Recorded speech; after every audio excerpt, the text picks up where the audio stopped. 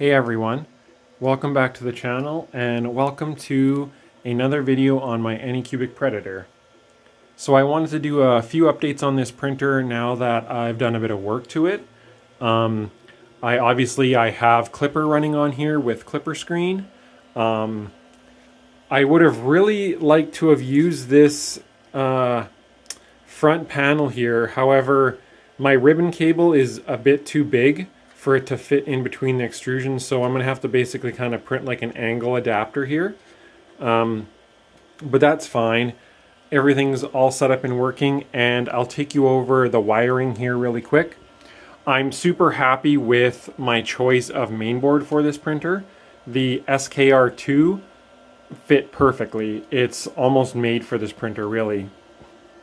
So I actually didn't have to change any wiring. I didn't have to cut anything or do anything like that. Basically, the only thing that I had to do was I had to repin the end stops, which you'll see right here. These are the 3 end stops here for the ABC motors. And this basically just uses a different layout, essentially. The SKR2 board here, it has power ground signal, where the Trigzilla or whatever board is in here just had a different ordering. So I literally just unpinned them, repinned them in the correct order, and it worked perfectly. The end stops are fully functional in Clipper.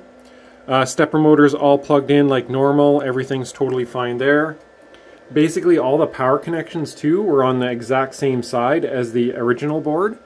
This board even had the same mount spacing for the standoff, so I just needed to mount it on this side. It's not actually mounted on this side, but there's no weight on top of the board, so it's completely fine. I didn't have to 3D print a mount or anything like that. You can definitely print one if you want to.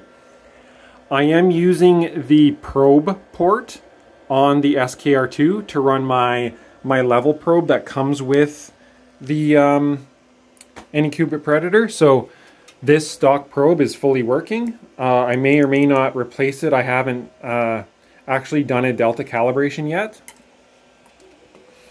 But that's all working in Clipper. I will be putting the config file and a link to my remix for the Effector, which we'll talk about.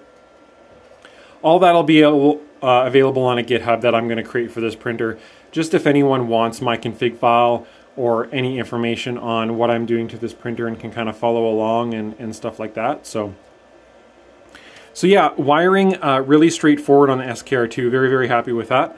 I have mounted my Raspberry Pi 3 here. Luckily, I was able to get my hands on one of these.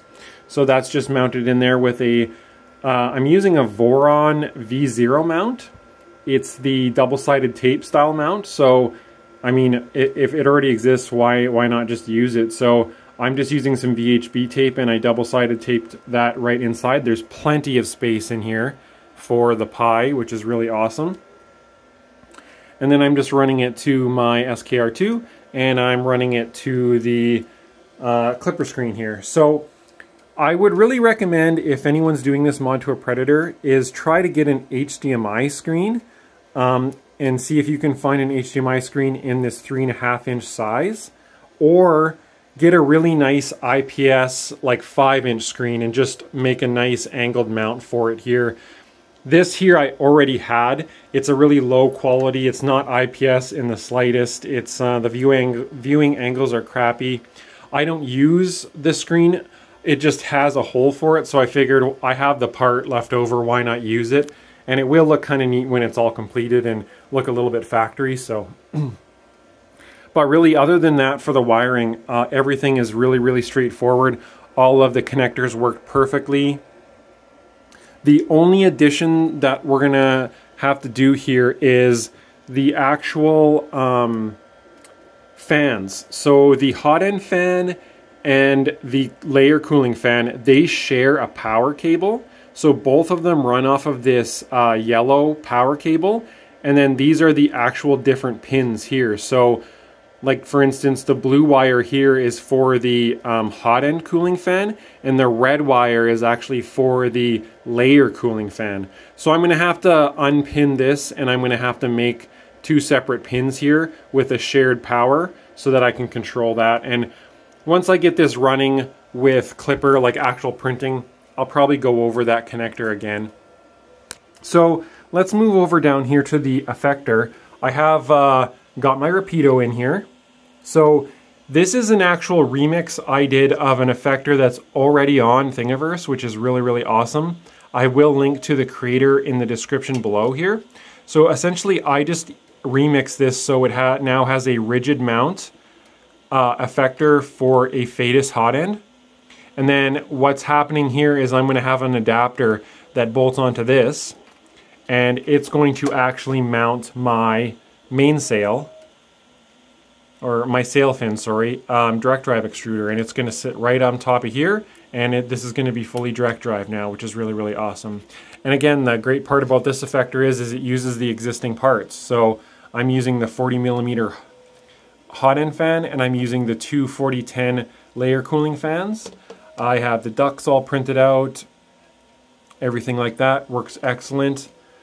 I am going to be reusing the existing bolts that bolted to these ball ends there, so that'll all function.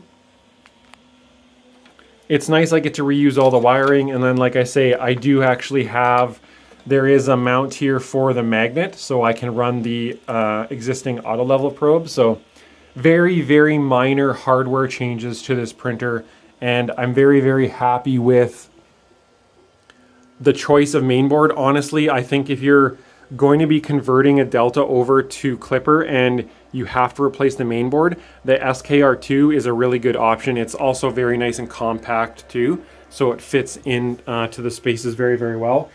And I like that it has a 2-pin probe port, so it's really nice for Deltas that use a little end stop switch as its actual probe. So those are the updates there. I am just waiting on a NEMA 14 for my sail fin extruder. Otherwise, this printer would be printing.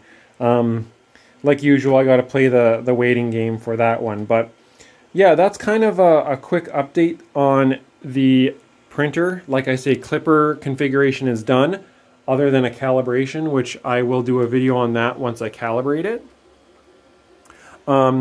The Clipper screen here, as you can see, is working actually really, really well. This is just a really cheapo screen, but like I say, the actual opening here was already made for it, so it's really nice to have that. And I will make kind of like an angular mount, so this does tuck in kind of nice inside slightly and just have a nice angle there. I haven't changed the heated bed MOSFET or anything like that. I'm leaving that all the same. And yeah, other than I'm going to have to cut the end off of this here so that my NEMA 14 motor will work. The wire is going to be a bit too short for it, but other than that minor wiring change, everything is going to be, like I say, relatively straightforward. And if there's anyone else doing these mods to a Predator, just comment below. Definitely willing to help you out with that. You can join my Discord. I do have a dedicated Delta section on my Discord, and like I say, I will eventually make a GitHub for this mod so that people can take a look at my config file there. And yeah, this printer is homing, everything like that. All the motion is working and stuff, so all I basically have to do is mount the Effector, pop in the sail fin extruder, and do a Delta calibrate, and I hopefully will be able to start printing on this. So thanks again everyone for watching. Look out for more videos here on this Predator. We're not done with this yet. And then also there is going to be an update coming shortly for the carbon core mods that I'm doing here. There's a little preview for some people who maybe watched to the end of the video. That is the new carbon core frame. So thanks again everyone, and appreciate all the support.